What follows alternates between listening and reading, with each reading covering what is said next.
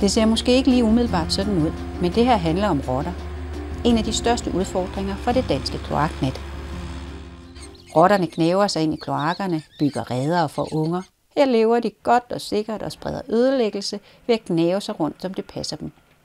Kommer de først ind i vores boliger, spreder de bakterier og sygdomme.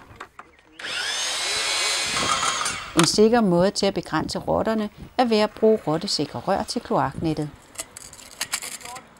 Rørene er lavet af rustfrit stål, så rotterne ikke kan gnave sig ind i systemet.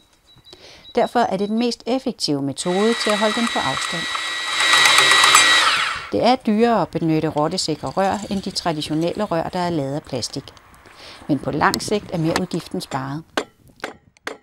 Med plastik skal man ind og erstatte ødelagte rør, og det er en bekostelig affære at grave op og etablere rørsystemet på ny.